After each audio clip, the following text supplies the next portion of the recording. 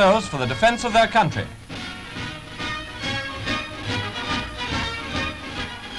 Aerial history is also made when the Peruvian Andes are filmed from a plane for the first time.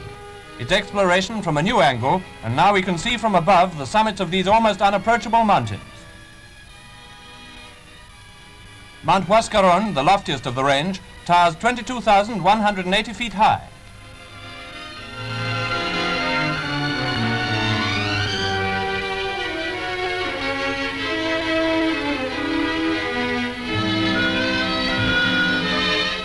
So lofty an assignment that the Movietone cameraman breathes oxygen as he shoots the unique scene, looking down on the eternal snows of the white cordilleras of Peru.